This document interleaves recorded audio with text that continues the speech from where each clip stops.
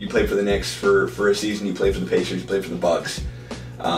Firstly, you played for the Knicks in probably the best season of my lifetime's history, where they won 54 games, and right now they're 4-10, kind of trying to figure it out. I just first want to say, what was it like to be on a winning team in New York?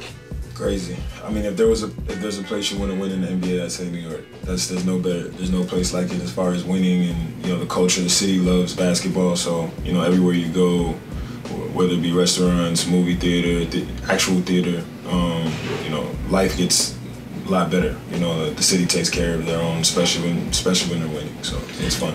This is a team that right now, again, like I said, struggling, but you kind of seen the decline since that great year in 13. What do you think this team can do to kind of rebuild? I think that everyone kind of has all eyes on the Knicks because they're that one team that everyone wants to see be good. So what do you think this team needs to do to kind of rebuild and be great again? One, I'll start off by saying it's still early in the season. So, I don't know, 10 games in, 11 games maybe. So, I mean, anything's possible. 14. 14 games. He's got it under the game. Exactly. 4-10. Oh, yeah, I'm locked in on that number. 4-10. Yes. All right, well, I mean, rough start, but, things can change. Anything's possible, so stay positive, Knicks fans.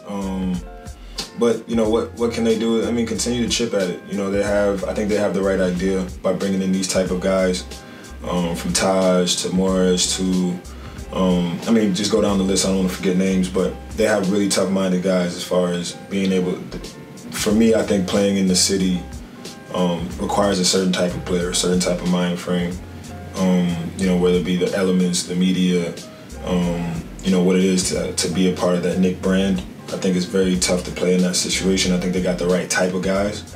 And then it's just about gel. It's about, the system and guys that fit the system and being able to play together. And, some guys may be great in other situations but may not be great together. So they just have to kind of figure it out, like keep this guy, move this guy. I mean, that's just the way basketball goes, and I think it'll work itself out. They have the right idea, though. I think they're on their way. So you get an opportunity to play with Carmelo Anthony, obviously making his big return last night. It's dope to see. Yeah, cool to see. Yeah. What do you think about Melo as a player, like playing with him? What was that like? Super cool. I think he's an underrated teammate. For me, it's I hated to see some of the negativity I would see. As a guy, I'm a big Melo guy. He's one of my favorite teammates. It's great to see him back on the floor. Obviously, he deserves it. He's one of the greats, and I just hope that he, caps it how he would like to, whatever that means for him. It may be playoffs, it may be championship. I just wish him the best in whatever he decides, whatever he's pushing for.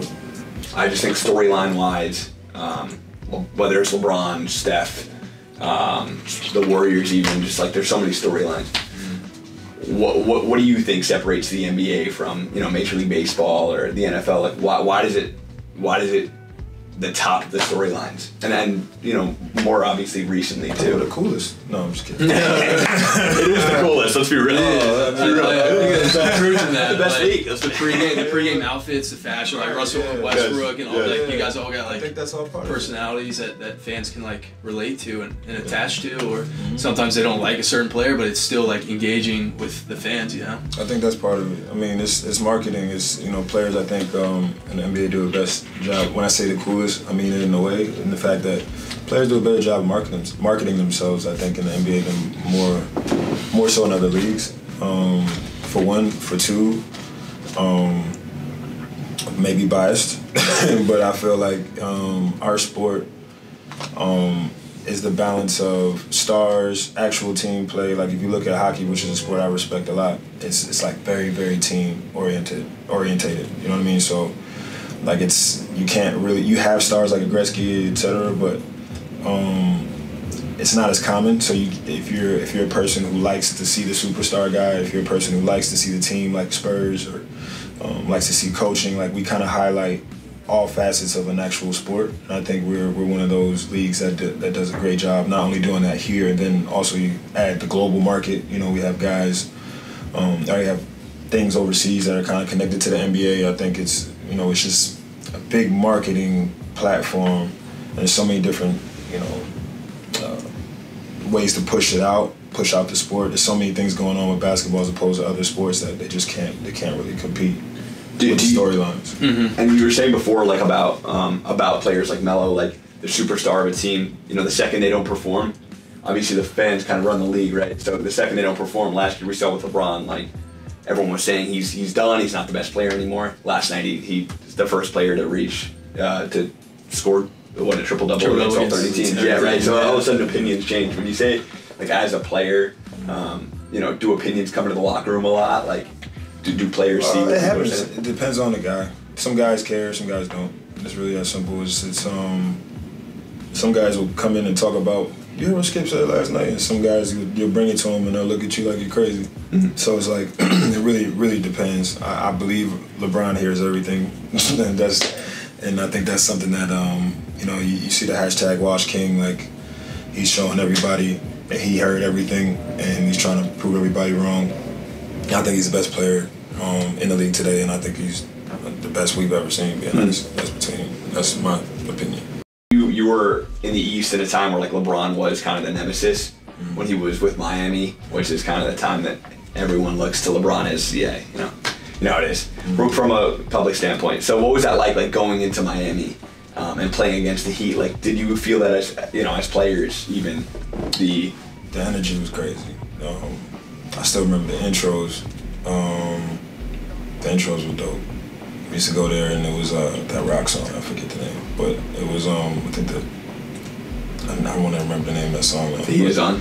No, it was the Stripes or Seven Nation Army. Seven Nation. Yeah, that's the one. Yeah, good song. That's the one. Great song. They would come out to that, and you feel the crowd sing along to it, and it felt like, honestly, like I was in a college atmosphere just because of the energy. So you know what time it was every time you went out there. And then you had to play. I mean, they had a squad. It wasn't just him. You know, Bosh was special. Dwayne, you know, you go down the list. You know, they had a really great team for years, and it was fun playing down there during that time. What's your favorite place to play aside from MSG? Outside of? Banker's Life. Shout out to my people in Indianapolis. Let's go. Hand of the third. Right. Hannah's here. She's from Indy, so she's gonna love that answer. Yeah, Banker's Life. No, but that's serious. You know, talk about basketball towns like, you know, New York.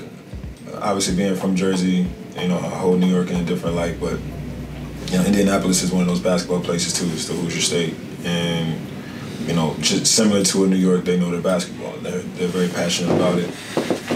So that energy is very, you know, when you're winning in Indiana, you know, it's a very similar feel too. And I was fortunate to be on some really good teams there, where the people were really behind us. And so I would say Indy. Yeah, Indy was my second. Right. Lastly, your last year you played Milwaukee, so you know Giannis. What's he like to play with? He's special. He's different. He's gonna control the league real soon. Yeah, solid. Great. I'm gonna take all your time, but thanks so much. Yeah, thank you so much, Chris. We appreciate it, man. This was fantastic. Thanks so much, man. That was awesome. Man. Yeah, thank you. Thanks, guys. Off season. Yeah, let's go. First interview of the off season. Chris Copeland, Mike Goodkind, Rob Murphy. Thank you so much for watching. We'll see you guys next time.